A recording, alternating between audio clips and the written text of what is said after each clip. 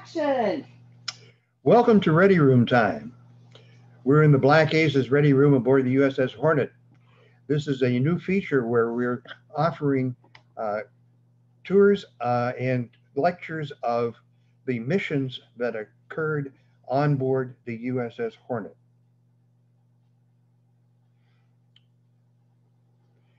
Here's a little history of the USS Hornet. A little tour of the flight deck, San Francisco in the background, our display aircraft on the flight deck. Hornet served honorably in World War II, earned many battle awards, and served 3 tours in Vietnam, and was, of course, the primary recovery ship for Apollo 11 and Apollo 12.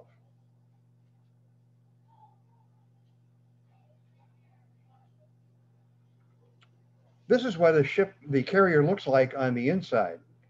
At the top, we see the flight deck, where we have the catapults up forward, the elevators, the arresting gear back aft. The middle picture is the hangar deck. This is where aircraft are stored and maintained. This is also the armored deck of the carrier. The second deck is below the hangar deck, and this is where the berthing spaces, feeding spaces, all the other spaces below.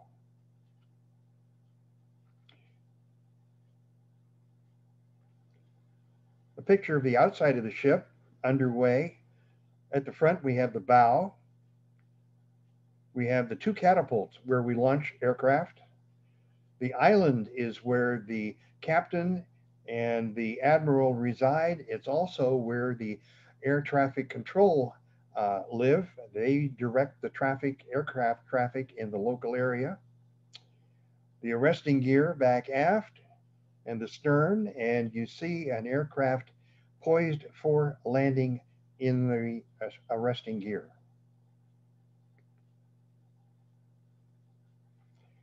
A little history about me.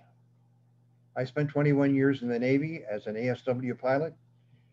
Served on the Hornet from 1967 to 1969. As I said, I was aboard for Apollo 11.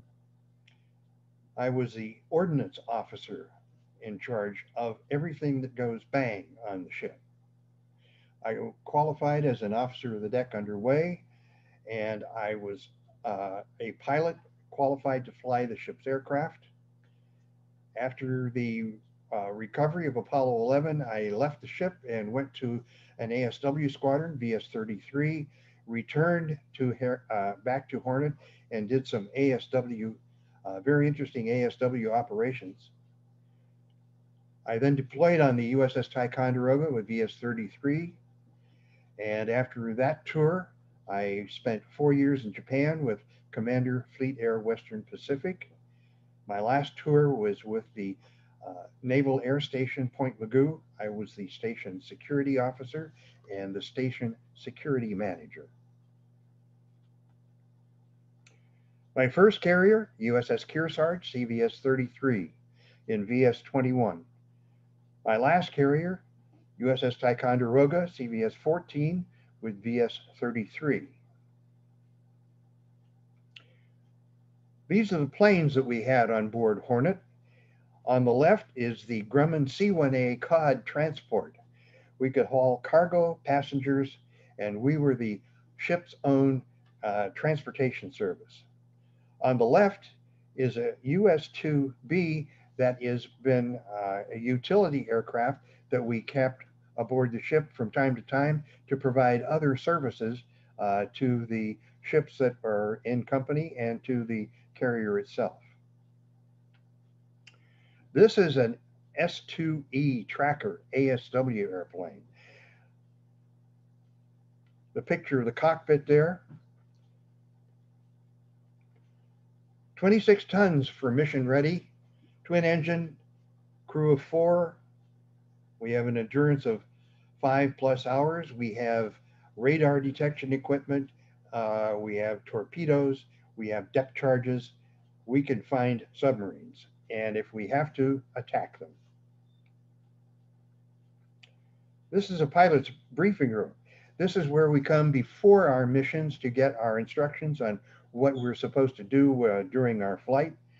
We have a briefing officer who gets all the detailed information, comes down and presents it to us here. We get weather information, we get maintenance information, which airplanes we're supposed to fly. But the briefing officer is the key man because he knows, he has gone to get the detailed information from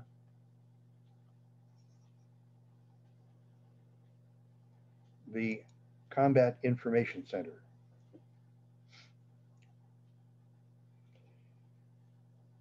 This is where all the information comes, the tactical information, where we're located, where we think the submarines are, where we think they're coming from. You notice all these nice boards that we have on there that are showing information. Remember that the guy that's writing the information is on the back side of it, and he has to write backwards.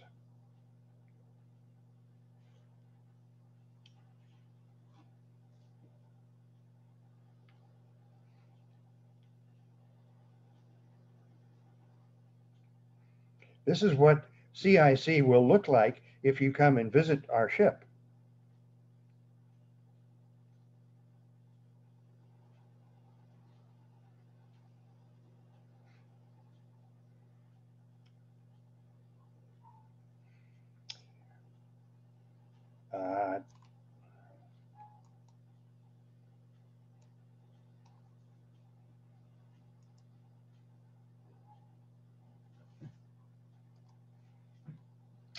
Here is where we get our ASW assignments.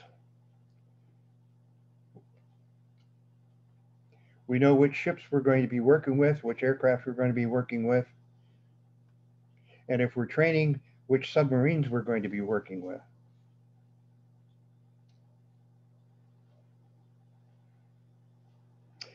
Here's a walk around the flight deck. The island structure. Radar masts, that's where the tower controllers are. Radar dome, the F8, the F-14, our flight deck, landing area,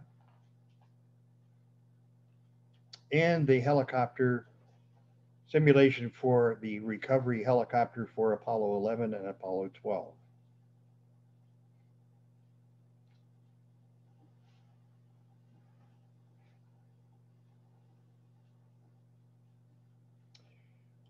Now we're up on the flight deck. We're getting ready to go on our mission.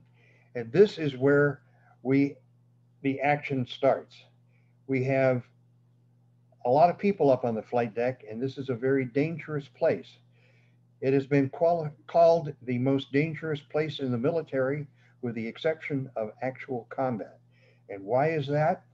Well, it's because we have a lot of things going on and a lot of very dangerous things going on. We have great big meat cleavers swinging around. We have people moving around. We have airplanes moving.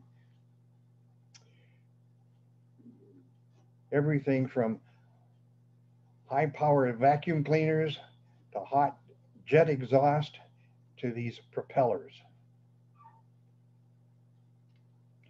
Notice the crewman is walking around with a fire bottle, getting ready to start the starboard engine.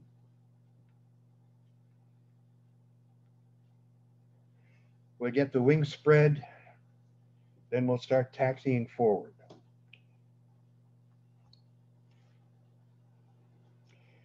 And here is where we get ready to get started into the air.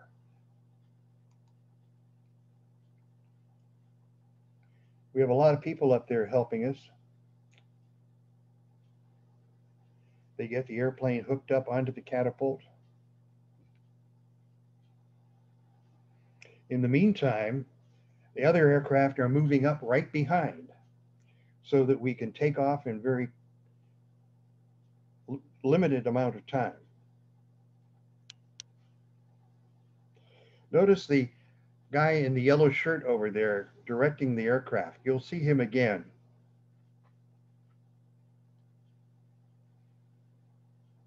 There he is. He's holding one plane. Now he's getting ready to taxi him forward. Notice the wind that's blowing on this guy. And there's the catapult shot.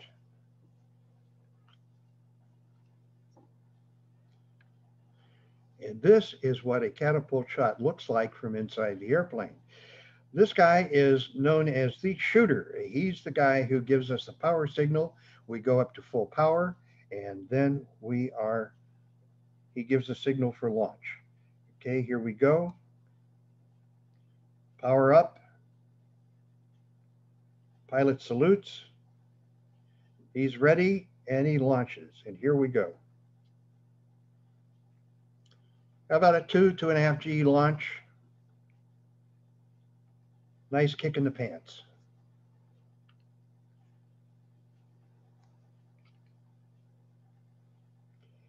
Here's a little bit of information about the Grumman tracker. We have 4 crewmen on board, 2 pilots and 2 sensor operators. This is what it kind of looks like in flight.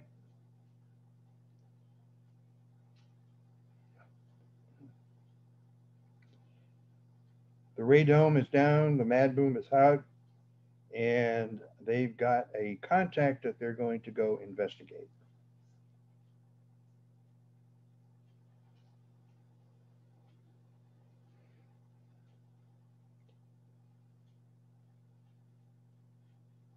And there's his play partner.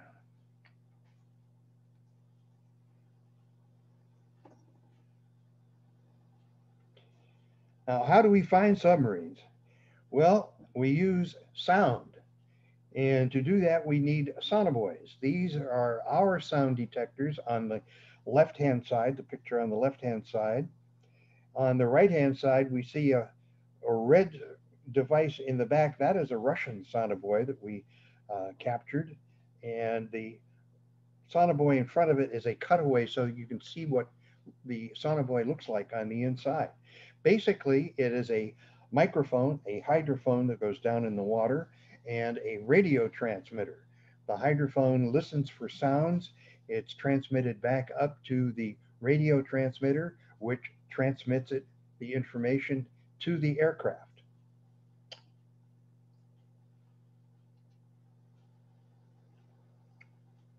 And here's what it's like inside. The picture on the left is the radar and magnetic detection operator. He has a radar screen up at the top, and he may detect a submarine if it's foolish enough to stick something up. But the magnetic anomaly detection device is housed in the boom that you see in the bottom there on the center picture. It is a very sensitive device. It detects large quantities of metal, and such as a submarine. When you fly over it, you know a signal is sent to the detection pen there, and it makes a mark on the paper trace, and you know you've got a MAD contact. And if we are cleared, we can then execute an attack by dropping a torpedo. We can also use depth charges, and if a sub is on the surface, we can use rockets. There's our Mark 46 acoustic torpedo. It's a very smart, very fast torpedo. We use it in airplanes, we use it on submarines, and we also use it on ships. It has its own internal tracking system. Once it gets into the water, it starts looking for a contact, and it will home in on that contact very quickly.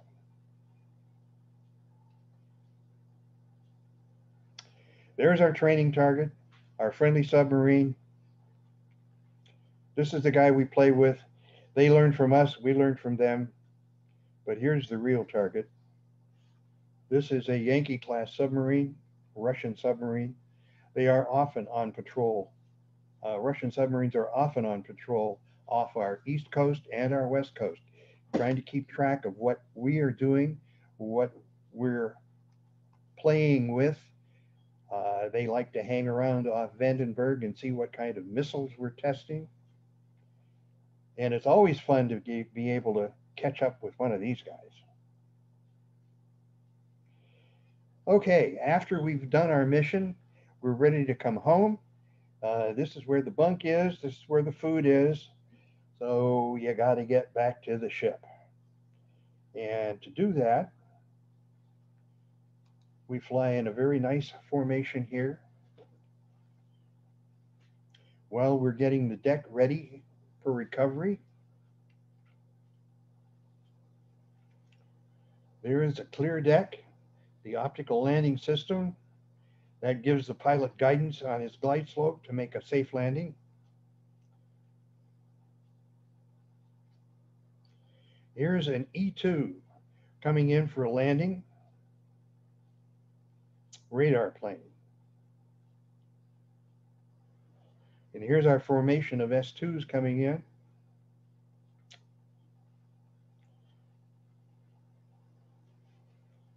They will fly past the ship, break into the downwind landing pattern.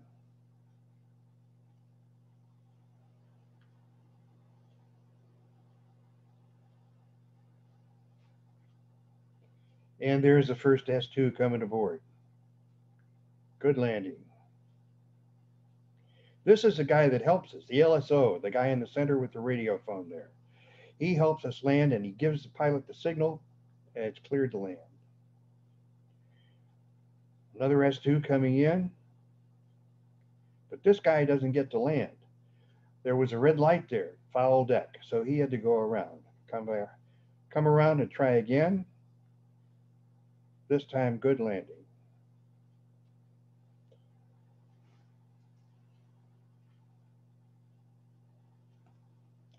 And this is what a carrier landing will look like from the pilot's point of view.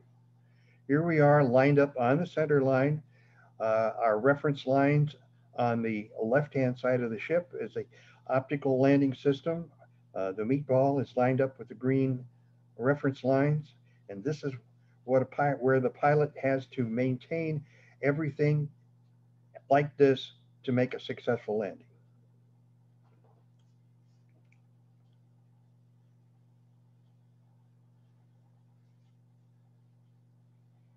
Little stack gas right there.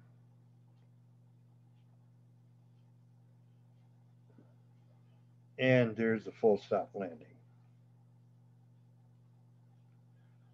Now, people will often say, does a carrier rock and roll? Well, the upper left-hand picture there is taken on the flight deck.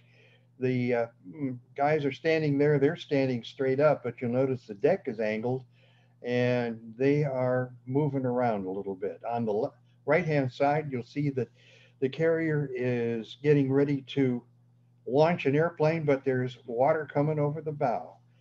And the center picture is a video of things that didn't go quite right. There we go. He's doing a deck launch. And there is a huge splash. And wait for it. There he goes out the other side. The pilots did get wet. Some pretty pictures here, VS-33 information, and my favorite picture, the sunset recovery. I happen to be a little prejudiced about that because I was flying the airplane. And Apollo 11, the experience of that, there's President Nixon and his coterie of folks, friends there, Kissinger, Admiral McCain, a bunch of other people there. A little secret, I was standing right up above him when they took that picture because I had been relieved of my bridge watch and I just hung around to see what was going on. On the right-hand side, there's the module splashing down in the water. You notice the big orange parachutes there. It was kind of a cloudy day that day, and we really couldn't see much of anything until the module and parachutes popped through the clouds, and everybody cheered at that time. There's a capsule. This is a Apollo module that was used in practice, learning how to pick the module up. I show this for reference because I want you to observe the interior of the capsule. Notice the three seats tight, close together there. The astronauts had to be good friends because you were going to be very, very close to each other.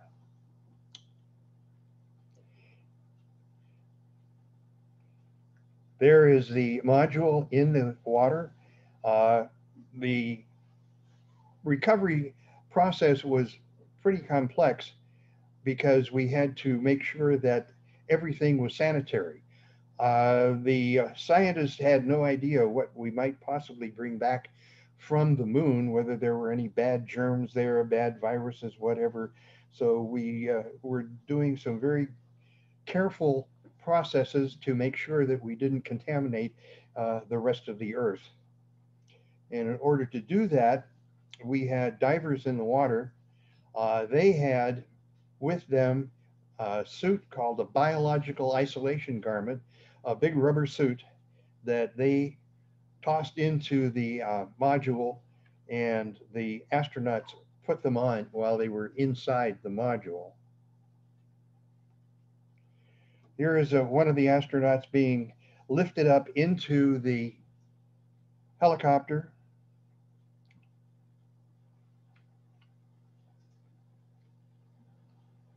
Notice he's hanging on for dear life, and he's wearing the rubber suit. Here we are. This is the flight deck, and all of our visitors and watchers. The helo coming back in, President Nixon pointing.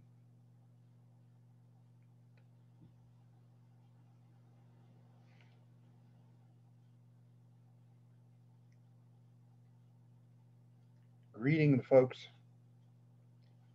And then we'll be going down on the hangar deck through the number 2 elevator. Here we are. Now, take a look at those rubber suits. Those are the suits that the divers were wearing when they went out to the module. And there's the module on the right-hand side. We're lifting it out of the flotation gears, getting ready to put it on its transportation module. And I bring all this out because those rubber suits must have been awful to put on inside that cramped little module. Here they go. Coming out of the helicopter, walking into the mobile quarantine facility.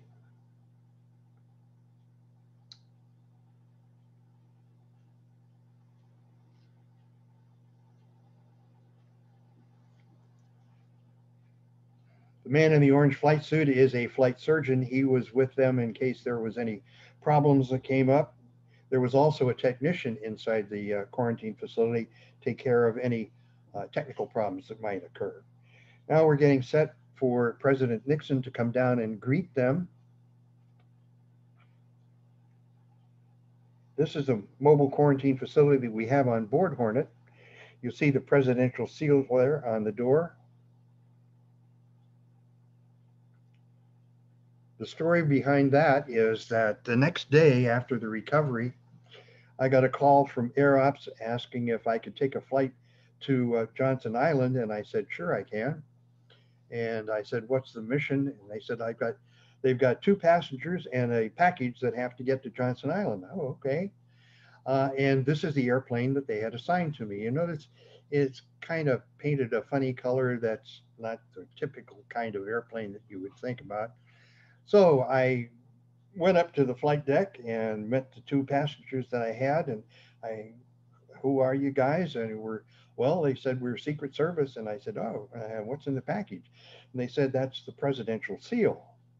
Oh, okay. Uh, what's going on? I said, well, we have to guard the presidential seal until we get it back to Washington. I said, okay.